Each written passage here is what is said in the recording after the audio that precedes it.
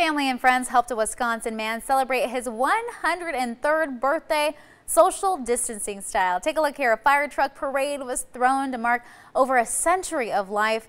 The World War II veteran has made a big impact on his community, and he is thankful for their support. It's a family affair. It's just one big family. We're a small community.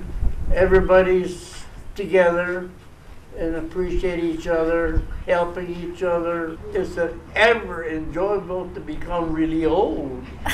I'm having a ball. Oh, he's so cute. Riddle says the secret to living a long life is having a positive outlook. Very nice. Happy birthday to you.